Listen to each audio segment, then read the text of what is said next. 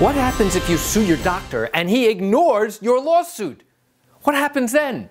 You want to know the answer? Come join me for a moment as I share with you some great information. Hi, I'm Gerry Oginski. I'm a New York medical malpractice and personal injury attorney. Alright, so let's say you believe your doctor was careless, causing you significant harm and injury.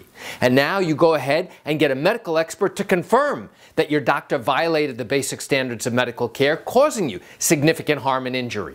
Great, so now you actually start your lawsuit.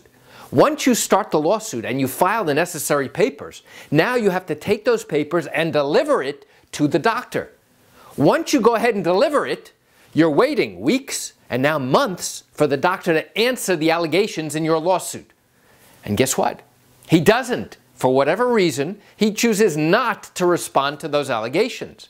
So you're turning around saying, I don't understand. We invited the doctor to participate in this lawsuit. He's ignoring you. What do you do then? I'll tell you what happens. You go into court and you say, hey, judge, we went ahead and brought a lawsuit against this doctor for claims of medical malpractice. And guess what? The doctor refused to participate and to answer the allegations. And because of that, we would like an automatic win. It's called a default. It's like the Yankees going to play the Mets and the Mets simply don't even show up. Guess what? The Yankees win automatically on default. Same exact thing happens in a lawsuit here in New York. You go ahead and bring a lawsuit against the doctor. If he chooses, for whatever reason, not to answer the allegations, which basically says the doctor refused to show up, so, Mr. Patient, you automatically win that issue. Now, what's left?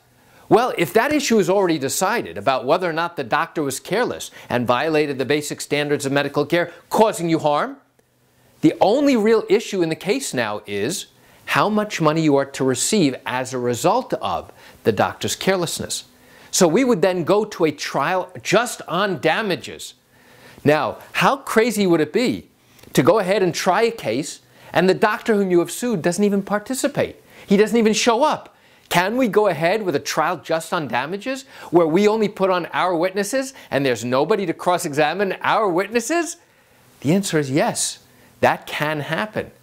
And when that happens, the judge will give us a decision, a judgment in our favor, and come to a conclusion about how much money you, the injured patient, are to receive. You know, I realize you're likely watching this video because you have questions or concerns about your own matter. Well, listen, if your matter did happen here in New York, but you have not yet started a lawsuit and still have questions that need to be answered, what I invite you to do is pick up the phone and call me. You know, I answer questions like yours every single day, and I'd love to chat with you. You can reach me at 516-487-8207 or by email at Gerry, Gerry, at oginski-law.com. That's it for today's video. I'm Gerry Oginski. Have a fantastic day.